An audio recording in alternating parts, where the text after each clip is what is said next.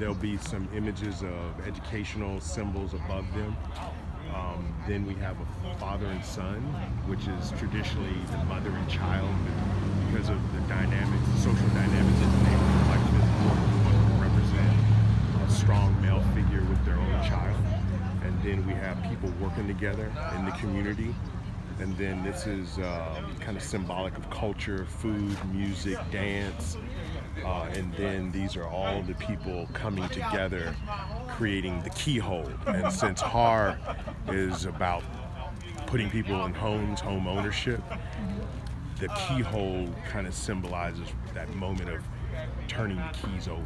And so they all come together to create that keyhole, which opens up the community. And then in between each scene are these tribal patterns that just help bridge it all together. And so economics, culture, education, and family make up the keys to a healthy community. And that's the mural.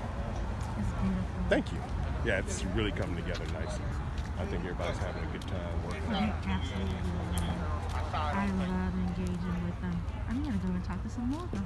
Please talk to Camille, who's the chair of Houston Association of Realtors.